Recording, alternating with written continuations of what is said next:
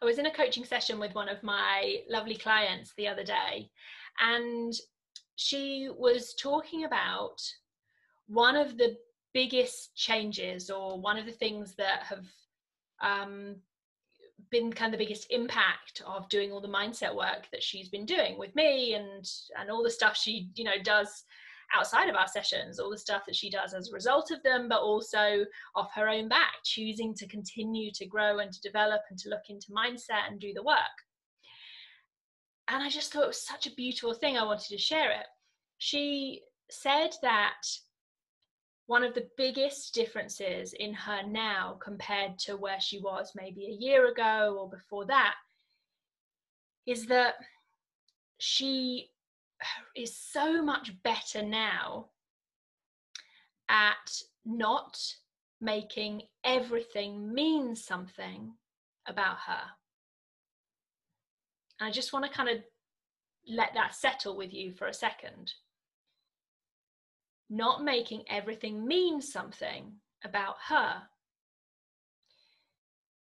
Because what's kind of crazy about this mind we have, and particularly our unconscious mind that we kind of live in most of the time, it controls all of our programs and patterns and beliefs and, you know, things from the past, memories, but also our ego, our egoic mind that kind of talks between our conscious and unconscious and is there as this present form of I am this thing, and therefore I am above or below someone else, and in order to be an I, there has to be an other in some way. And the ego's job, and therefore often unconscious programming we get into, tells us that everything means something about us. That's its job. Everything means something about us. So you say something, and my mind's job is to try and work out how that must mean something about me. So you say, I'm tired, and my mind's job is to try and work out, particularly the ego, its job is to try and work out what that must mean about me. And we can then tell ourselves these stories. We don't even consciously recognize it a lot of the time. We have these unconscious stories going on about how you saying you're tired might actually have something to do with me. Oh, are you somehow trying to say that maybe I'm boring? You know, you're with me and you're saying you're tired, and so does that mean that, is it because I'm boring? Or you're tired, does that mean that you know, should I be tired? Am I not doing enough?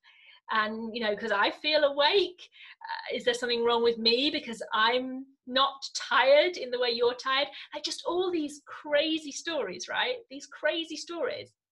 And again, I'm not saying that consciously you're always aware of them, but there are always stories running through our unconscious and our ego mind, trying to make everything about us. And then, of course, there are things that people say or people do or we experience that seem obviously about us, you know, direct comments they make to us about us, that of course I immediately then try and, you know, see how that means something about me. Or some event happens or some circumstance happens and it directly affects me, or at least it feels like it directly affects me in my mind, and so I'm making that mean something about me.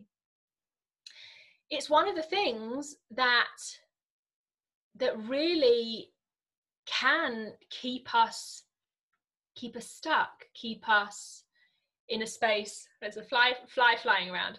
Can keep us in a space of feeling anxious, feeling concerned, feeling frustrated, feeling overwhelmed, feeling sad, feeling unhappy. And the crazy thing is, it's all a story. It's all just a story in our minds.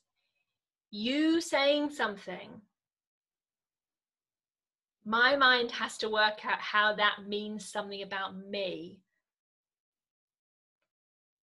You doing something, my mind has to make that mean something about me. You know, my dad and mum splitting up when I'm 3 years old My mind has to make that mean something about me. That's its job.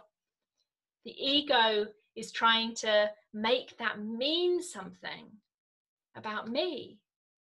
And of course, when we're not consciously aware of that, when we just allow that to happen and that kind of program to run on default, generally the things we make it mean about us are negative things. Generally, we get this icky feeling or this sad feeling or even a really strong, intense negative feeling because we've allowed a story to play out that it means that I am not enough in some way, that I'm not worthy, I'm not lovable, I don't deserve something. Whatever it is, I've had to make it mean something about me. And so when we can get to a point where we truly can just hear what other people say, see their actions, take our own actions, see and experience the events that happen around us, and we can be awake. That's what it is, be awake to the fact that this doesn't have to mean anything about me. It's not only doesn't have to, it doesn't mean anything about me. It's just a thing. It's just there. It's just neutral. And I can choose the story I tell myself about it. And that story doesn't actually have to do anything to have anything to do with me. It doesn't have to.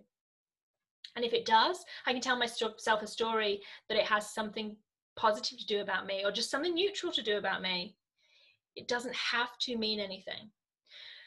So I'm just wondering how often you feel those feelings of stress, anxiety, panic, worry, sadness, frustration, anger, those feelings that don't really feel that good to us. Because I guarantee every single time you feel one of those feelings, every single time, it is because you are making something external to you or even internal to you mean something about you. And if you can drop that story, if you can even just wake up for a moment to the fact that that is just a story you're telling yourself and drop that, wow, it's such a beautiful thing. And just like chatting to this client about it, she was saying that's been one of the biggest things and ways that this mindset work has impacted her. But it doesn't mean that it's always, right? It doesn't mean that now she's going through life and everything's perfect and she doesn't have to continue working on herself and her own personal growth and noticing and looking at her mind and having great daily practices. But it's that wonderful place to be where you really have woken up to it. You've woken up to this dream that we're kind of living in, that everything means something about me, and therefore I'm hurt or upset or worried about the potential for everything around me. When you've woken up to the fact that that is just a dream, it is just a story, then the amazing thing is that even when you notice yourself going back into the dream, you can snap yourself out of it. You can snap yourself out of it. You can snap yourself like that out of sadness and anger and frustration and overwhelm and panic and worry. And you can come back to a place that at best feels bloody amazing and at worst just feels neutral. Neutral's pretty good, right? Something to think about. What are you making things mean about you? Just take some time over the next day or so to notice and see if just by noticing that you are telling yourself a story about what someone else has done or said or the experience or event around you, just see whether you can attempt to drop that story. and come back to a place of neutrality, is that a word, inside you, or even a place of feeling good. Try it out. Thanks so much for watching my video. Make sure to hit the subscribe button so that you get notified when I create more videos, which I do every couple of weeks. And also head over to my website, because there's loads of amazing free content on there for you. And there is also a fantastic free workshop mini-series at the moment called Living on Purpose, which is all about getting clarity and kind of thinking about your purpose and just having a moment to really get clear on where you're going from a place that's aligned to who you truly are. So check that out on my website. I'll put the details below, and I'll see you again next time. Take care.